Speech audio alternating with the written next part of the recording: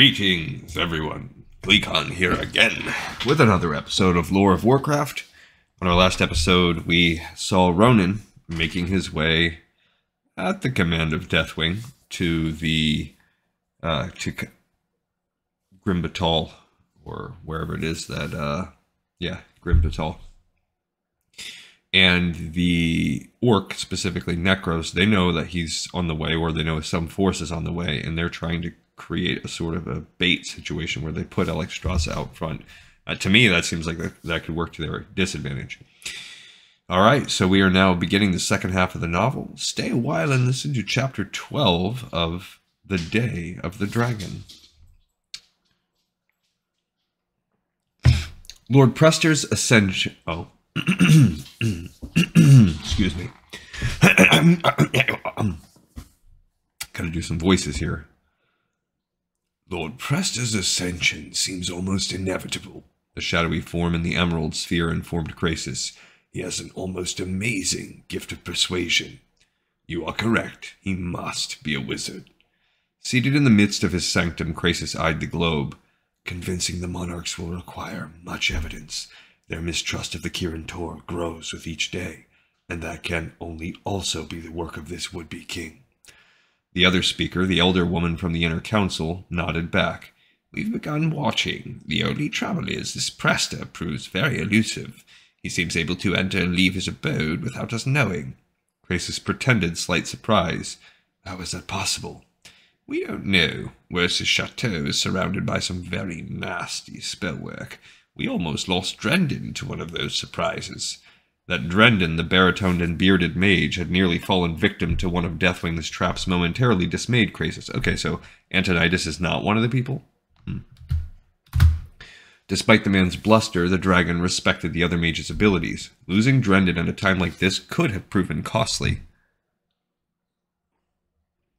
Or maybe he just doesn't exist yet. No, he does. We must move with caution, he urged. I will speak with you again soon. What are you planning, Krasus? A search into this young noble's past. You think you'll find anything? The hooded wizard shrugged. We can only hope. He dismissed her image, then leaned back to consider.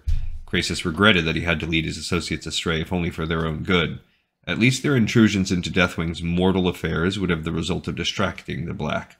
That would give Krasus a bit more time. He only prayed that no one else would risk themselves as Drendon had done. The Kirin Tor would need their strength intact if the other kingdoms turned on them. His own excursion to visit Malygos had ended with little sense of satisfaction. Malygos had promised only to consider his request. Krasus suspected that the great dragon believed he could deal with Deathwing in his own sweet time. Little did the silver-blue Leviathan realize that time no longer remained for any of the dragons. If Deathwing could not be stopped now, he might never be. Which left Krasus with one much undesired choice now. I must do it. He had to seek out the other great ones, the other aspects. Convince one of them, and he might still gain Malygos' sworn aid. So Deathwing is sort of all the way up until the Cataclysm expansion. He's essentially playing the Puppet Master, which we learn in Shadowlands that there's an even greater Puppet Master, the Nathrazim. But yeah, it's like we just keep peeling back layers upon layers and learning that there are these greater puppet masters behind each of everything that's tying them all together. They can only do that for so long. So I wonder how the new Dragonflight expansion is going to up the games, change track, maybe just give us a fresh start. I don't know. Yet she of the Dreaming ever proved a most elusive figure, which meant that Krasus' best bet lay in contacting the Lord of Time, whose servants had already rejected the wizard's requests more than once. Still, what else could he do but try again? Krasus rose, hurrying to a bench upon which many of the items of his calling stood arranged in vials and flasks. He scanned row upon row of jars, eyes quickly passing chemicals and magical items that would have left his counterparts in the Kirin Tor greatly envious, and more than a little curious as to how he could have obtained many of the articles in question, if they ever realized just how long he had been practicing the arts. There, a small flask containing a single withered flower caused him to pause. The Aeon Rose. Found only in one place in all the world, plucked by Krasus himself to give to his mistress, his love. Saved by Krasus when the orcs stormed the lair and to his disbelief took her and the others prisoner. The Aeon Rose. 5 petals of astonishingly different hues surrounding a golden sphere in the center. As Krasus lifted the top of the flask, a faint scent that suddenly recalled his adolescence wafted under his nose. With some hesitation, he reached in, took hold of the faded bloom, and marveled as it suddenly returned to its legendary brilliance the moment his tapering fingers touched it. Fiery red, emerald green, snowy silver, deep sea blue, midnight black. Each petal radiated such beauty as artists only dreamed of. No other object could surpass its inherent beauty. No other flower could match its wondrous scent. Holding his breath for a moment, Krasus crushed the wondrous bloom. He let the fragments fall into his other hand. A tingle spread from his palms to his fingers, but the dragon mage ignored it.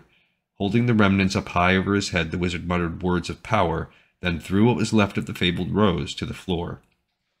But as the crushed pieces touched the stone, they turned suddenly to sand. Sand that spread across the chamber floor, overwhelmed the chamber itself, washed across the chamber, covering everything, eating away everything, and leaving Krasus abruptly standing in the midst of an endless swirling desert.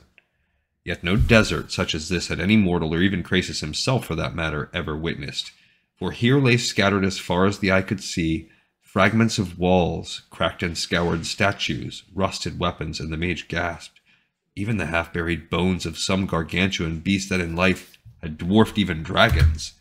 There were buildings, too, and although at first one might have thought they and the relics around them all part of one vast civilization, a closer look revealed that no one structure truly belonged with another. A teetering tower such as might have been built by humans in Lordaeron overshadowed a dome building that surely had come from the dwarves. Some distance farther, an arched temple, its roof caved in, hinted of the lost kingdom of Azeroth. Nearer to Krasus himself stood a more dour domicile, the quarters of some orc chieftain. A ship large enough to carry 12 men stood propped on a dune, the latter half of it buried under sand. Armor from the reign of the first king of Stromgarde littered another smaller dune. The leaning statue of an elven cleric seemed to say final prayers over both vessel and armor. An astonishing and probable display that gave even Krasus pause. In truth, the sights before the wizard resembled nothing more than some gargantuan deity's macabre collection of antiquities, a point not far from fact. None of these artifacts were native to this realm. In fact, no race, no civilization had ever been spawned here. All the wonders that stood before the wizard had been gathered quite meticulously and over a period of countless centuries from other points all over the world. Krasus could scarcely believe what he saw, for the effort alone staggered even his imagination. To bring such relics, so many of them so massive or so delicate, to this place. Yet despite all of it, despite the spectacle before his eyes, an impatience began to build up as Krasus waited, and waited, and waited more, with not even the slightest hint that anyone acknowledged his presence. His patience, already left ragged by the events of the past weeks, finally snapped. He fixed his gaze on the stony features of a massive statue, part man, part bull, whose left arm thrust forth as if demanding that the newcomer leave, and called out, "I know you are here, Nosdormu. I know it. I would speak with you." The moment the dragon mage finished, the wind whipped up, tossing sand all about and obscuring his vision. Krasus stayed his ground as a full-fledged sandstorm suddenly buffeted him. The wind howled around him so loud that he had to cover his ears. The storm seemed determined to lift him up and throw him far away, but the wizard fought it, using magic as well as physical effort to remain. He would not be turned away, not without the opportunity to speak. At last, even the sandstorm appeared to realize that he would not be deterred. It swept away from him, now focusing on a dune a short distance away. A funnel of dust arose, pushing higher and higher into the sky. The funnel took on a shape, a dragon's shape. As large as, if not larger than Malagos, this sandy creation moved, stretched dusty brown wings. Sand continued to add to the dimension of the behemoth, but sand seemingly mixed with gold, for more and more the Leviathan forming before Krasus glittered in the blazing light of the desert sun. The wind died, yet not one grain of sand or gold broke from the draconic giant. The wings flapped hard, the neck stretched. Eyelids opened, revealing gleaming gemstones the color of the sun. "Kryll straws," the sandy behemoth practically spat. "You dare disturb my rest. You dare disturb my peace. I dare because I must, O great lord of time. Titles will not appease my wrath. Would be best if you went." The gemstones flared. and went, "Now. No, not until I speak to you of a danger to all dragons, to all creatures." Nosdormu snorted. A cloud of sand bathed Krasus, but his spells kept it from affecting him. One could never tell what magic might dwell within each and every grain in the domain of Nosdormu. One bit of sand might be enough to ensure that the history of a dragon named Kryll turned out never to have happened. Krasus might simply cease to exist, unremembered, even by his beloved mistress. "Dragons, you say? Of what concern is that to you? I see only one dragon here, and it is certainly not the mortal wizard, Krasus. Not anymore. Away with you.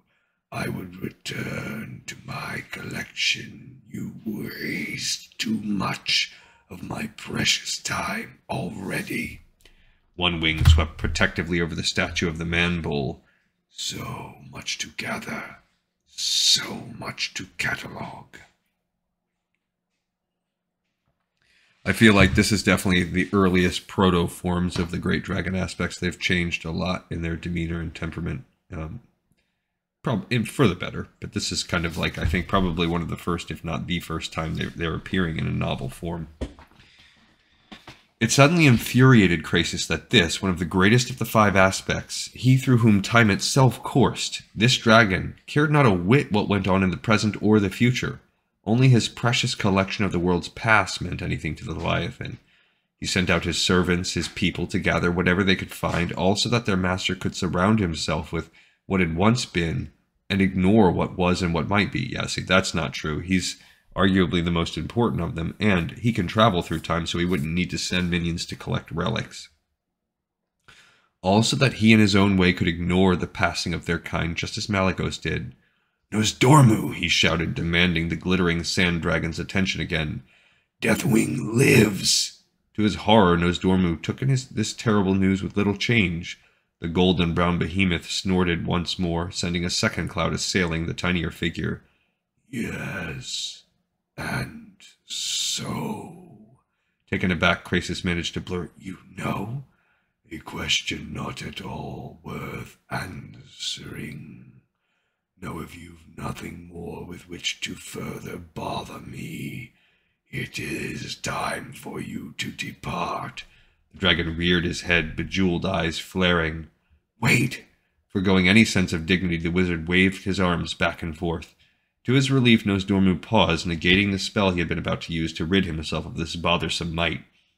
"If you know that the Dark One lives, you know what he intends. How can you ignore that?" "Because, as with all things, even Deathwing will pass into time. Even he will eventually be part of my collection. But if you join, you've had your say." The glittering sand dragon rose higher, and as he did, the desert flew up, adding further to his girth and form. Torn free by the wind, some of the smaller objects in Nosdormu's bizarre collection joined with that sand, becoming for the moment a very part of the dragon. "Now leave me be." The winds now whipped up around Krasus, and only Krasus. Try as he might, this time the dragon wizard could not hold his ground. He stumbled back, shoved hard, time and again by the ferocious gusts. "I came here for the sake of all of us," Krasus managed to shout. "You should not have disturbed my rest. You should not have come at all." The glittering gemstones flared. "In fact, that would have been best of all." A column of sand shot up from the ground, engulfing the helpless wizard. Krasus could see nothing else. It grew stifling, impossible to breathe. He tried to cast a spell in order to save himself, but against the might of one of the aspects, against the master of time, even his substantial powers proved minuscule. Bereft of air, Krasus finally succumbed. Consciousness fading, he slumped forward and watched in startlement as the petals of the Aeon Rose dropped to the stone floor of his sanctum without any effect. The spell should have worked. He should have been transported to the realm of Nosdormu, Lord of the Centuries. Just as Malygos embodied magic itself, so too did Nosdormu represent time and timelessness. One of the most powerful of the 5 aspects, he would have proven a powerful ally, especially should Malygos suddenly choose to retreat into his madness. Without Nosdormu, Krasus' hopes of success dwindled much. Kneeling, the mage picked up the petals and repeated the spell. For his troubles, Krasus was rewarded only with a horrendous headache. How could that be, though? He had done everything right. The spell should have worked. Unless somehow Nosdormu had caught wind of the wizard's intention to plead with him and had cast a spell preventing Krasus from entering the Sandy Realm. He swore. Without a chance to visit Nosdormu, he had no hope, however slight it might have been in the first place, of convincing the powerful dragon to join his plan. That left only she of the dreaming, the most elusive of the aspects, and the only one he had never ever spoken with in all his lengthy life. Krasus did not even know how to contact her, for it had often been said that Ysera lived not wholly in the real world, that to her the dreams were the reality. The dreams were the reality? A desperate plan occurred to the wizard, one that, had it been suggested to him by any of his counterparts, would have made Krasus break from his accustomed form and laugh loud. How utterly ridiculous, how utterly hopeless. But as with Nosdormu, what other choice did he have? Turning back to his array of potions, artifacts, and powders, Krasus searched for a black vial. He found it quickly, despite not having touched it in more than a century. The last time he had made use of it, it had been to slay what had seemed unslayable. Now, however, he sought to only borrow one of its most vicious traits, and hoped that he did not measure wrong. 3 drops on the tip of a single bolt had killed the Manta, the behemoth of the deep. 3 drops had slain a creature 10 times the size and strength of a dragon. Like Deathwing, nearly all had believed the Manta unstoppable. Now Krasus intended to take some of the poison for himself. The deepest sleep, the deepest dreams, he muttered to himself as he took the vial down. That is where she must be. Where she has to be. From another shelf he removed a cup and a small flask of pure water. Measuring out a single swallow in the cup, the dragon mage then opened the vial. With the greatest caution he brought the open bottle to the cup of water. 3 drops to slay in seconds the Manta. How many drops to assist Krasus on the most treacherous of journeys? Sleep and death. They were so very close in nature, more so than most realized. Surely he would find Ysera there. The tiniest drop he could measure fell silently into the water.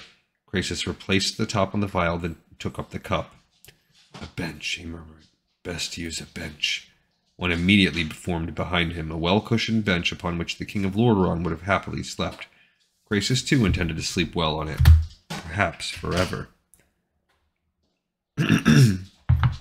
He sat upon it, then raised the cup to his lips. Yet before he could bring himself to drink what might be his last, the dragon in human guise made one last toast. To you, my Alexstrasza. Always to you. There was someone here, all right, Vereesa muttered, studying the ground. One of them was human. The other I can't be certain about. Pray tell, how do you know the difference? Asked Falstad, squinting. He could not tell one sign from another. In fact, he could not even see half of what the elf saw. Look here, this boot print. She indicated a curved mark in the dirt. These are human-style boots, tight-fitting and uncomfortable. I'll take your word. And the other? The one you can't identify? The ranger straightened. Well, clearly there are no signs of a dragon being around, but there are tracks over here that match nothing I know. She knew that once again Falstad could not see what to her sharp eyes screamed out their curious presence. The dwarf did his best, though, studying the peculiar striations in the earth. You mean these, my elven lady? The marks appeared to flow toward where the human, surely Ronan, had at one time or another stood, yet they were not footprints, not even paw prints. To her eyes, it looked as if something had floated, dragging something else behind it. This gets us no closer than the first spot this little green beast brought us to. Falstad seized Kryll by the scruff of his neck. The goblin had both hands tied behind him and a rope around his waist, the other end of which had been tied around the neck of the griffin. Despite that, neither Vereesa nor the wild dwarf trusted that their unwilling companion might not somehow escape. Falstad especially kept his eye on Kryll. Well, now what? 'Tis becoming clear to me that you're leading us around. I doubt you've even seen the wizard. I have, yes, I have. Kryll smiled wide, possibly in the hope of swaying his captors, but a goblin's toothy grin did little to impress those outside of their race. Described him, didn't I? You know I saw him, don't you? Vereesa noticed the griffin sniffing at something hidden behind a bit of foliage. Using her sword, she prodded at the spot, then dragged out the object in question.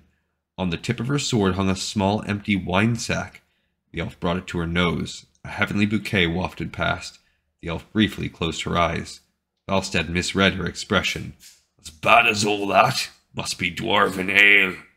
On the contrary, I have not come across such a fabulous aroma even at the table of my lord back in Quelf the Lost. Whatever wine filled this sack far outshone even the best of his stock. Which means, to my feeble mind... Dropping the sack, Vereesa shook her head. I do not know, but somehow I cannot help thinking that it means that Ronan was here, if only for a time. Her companion gave her a skeptical look. My elven lady, is it possible that you simply wish it to be true? Can you answer me who else might have been in this region drinking wine fit for kings? I, the Dark One, after he'd sucked the marrow from the bones of your wizard. His words made her shiver, but she remained steadfast in her belief. No, if Deathwing brought him this far, he had some other reason than as a repast. Possible, I suppose. Still holding onto the goblin, Falstad glanced up at the darkening sky. If we hope to get much farther before night, we'd best be getting on our way. Vereesa touched the tip of her blade against Kryll's throat. We need to deal with this one first. What's to deal with? Either we take him with us, or do the world a favour and leave it with one less goblin to worry about. No, I promised I would release him. The dwarf's heavy brow furrowed. I don't think that's wise. Nevertheless, I made that promise. She stared hard at him, knowing that if he understood elves as much as he should, Falstad would see the sense in not pursuing this argument. Sure enough, the Griffin Rider nodded, albeit with much reluctance. Aye, 'tis as you say. You made a promise, and I'll not be the one to try to sway you. Not quite under his breath, he added. Not with only one lifetime in it to me. Satisfied, Vereesa expertly cut the bonds around Kryll's wrists, then removed the loop from his waist. The goblin fairly bounced around, so overjoyed did he seem by his release. Thank you, my benevolent mistress. Thank you. The ranger turned the tip of the sword back toward the creature's throat. Before you go, though, a few last questions. Do you know the path to Grimbatal? Falstad did not take this question well. Brow arched, he muttered. What are you thinking? She purposely ignored his question. Well, Kryll's eyes had gone wide the moment she asked. The goblin looked ashen, or at least a paler shade of green. No one goes to Grimbatal, benevolent mistress. What's that? And dragons, too. Dragons eat goblins. Answer my question. He swallowed, then finally bobbed his oversized head up and down. Yes, mistress, I know the way. Do you think the wizard is there? You can't be serious, Vereesa. Falstad rumbled, so upset he had for once called her by name. If your Ronan is in Grimbatal, then he's lost to us. Perhaps. Perhaps not. Falstad, I think he always wanted to reach that place and not simply to observe the orcs.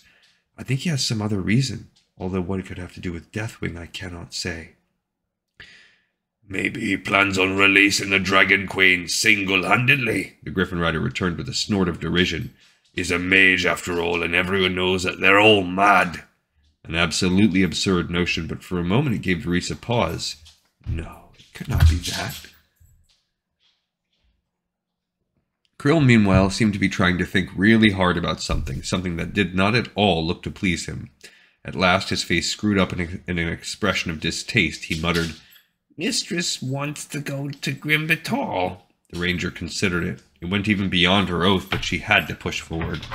Yes, I do. Now see here, mate. You do not have to come with me if you do not want to, Falstad. I thank you for your aid thus far, but I can proceed from here alone. The dwarf shook his head vehemently. And leave you alone in the middle of orc territory with only this untrustworthy little wretch? Nay, my elven lady, Falstad will not leave a fair damsel, however capable a warrior she might also be, on her own. We go together. In truth, she appreciated his company here. You may turn back at any time, though, remember that. Only if you are with me. She glanced again at Kryll. Well, can you tell me the way? Cannot tell you, mistress. More and more the spindly creature's expression soured. Best if I show you instead. This surprised her. I granted you your freedom, Kryll.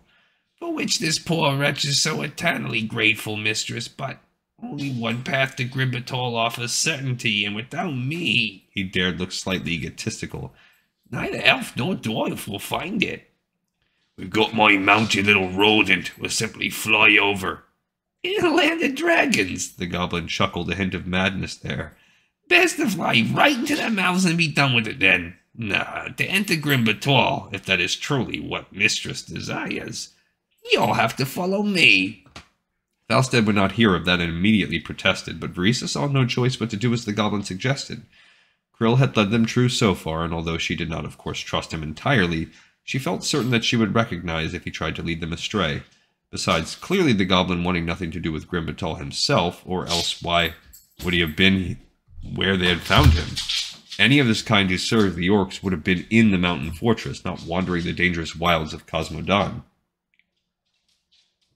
And if he could lead her yet to Ronin. Having convinced herself that she chose correctly, Vereesa faced the dwarf.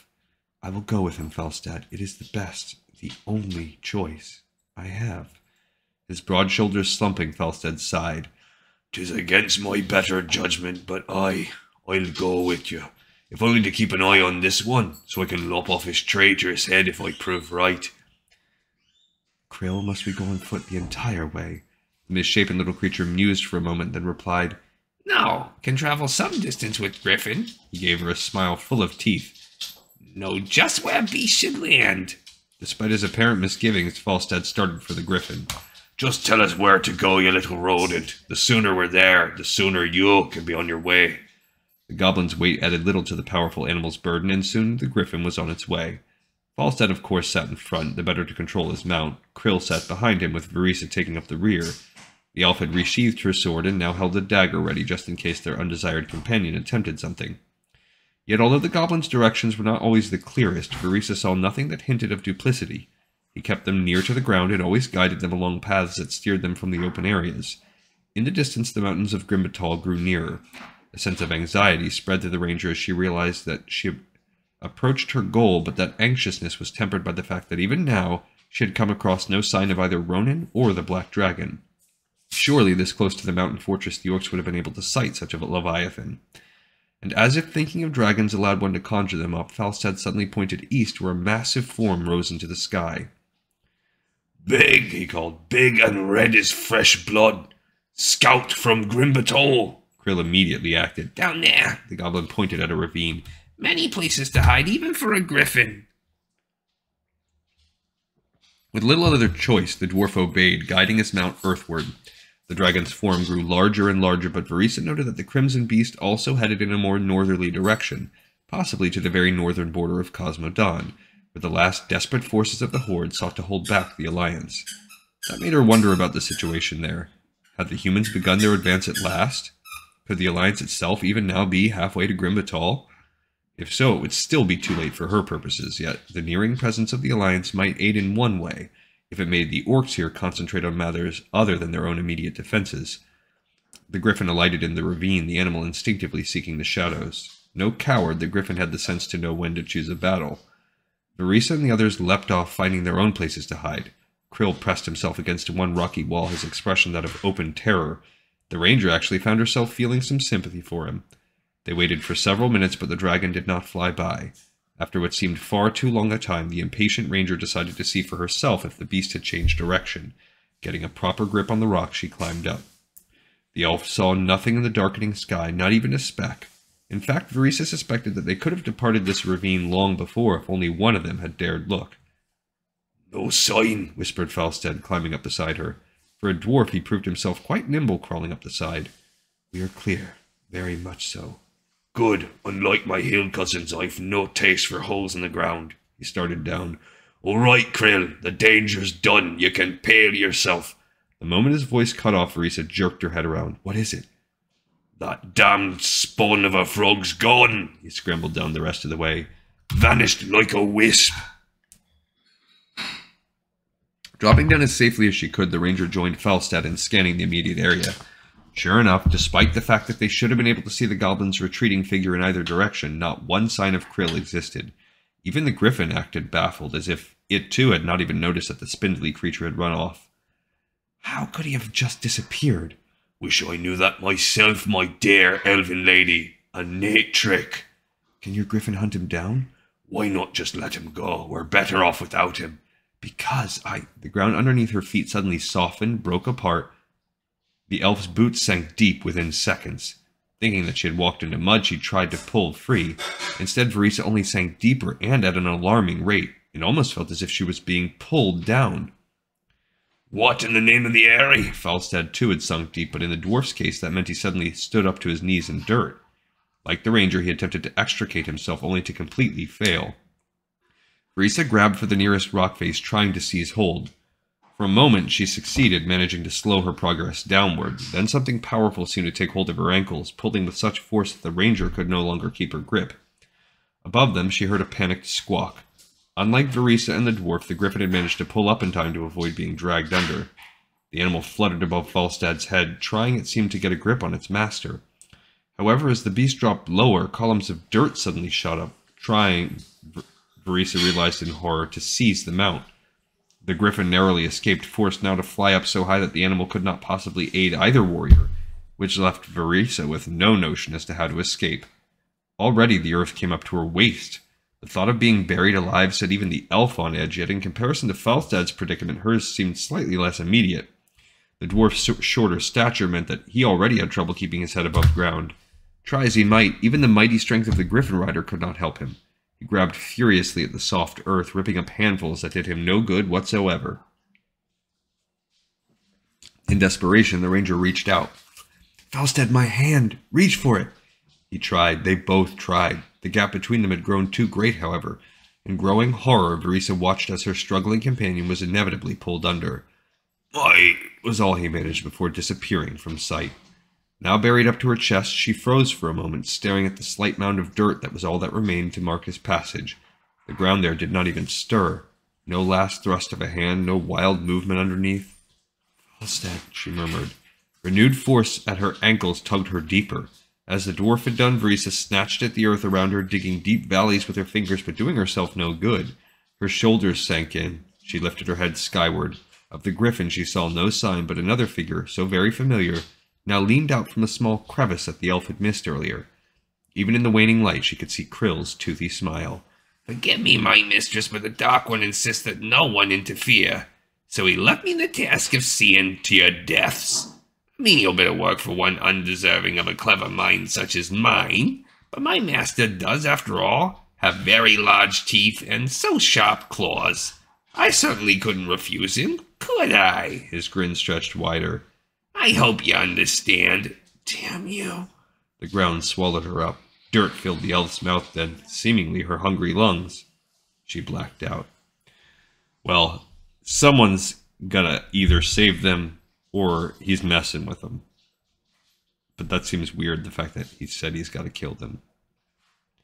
All right, we got a cliffhanger on that one. This episode, In the Pipes 5x5. I hope you enjoyed it, and I look forward to seeing everyone next time on Lore of Warcraft.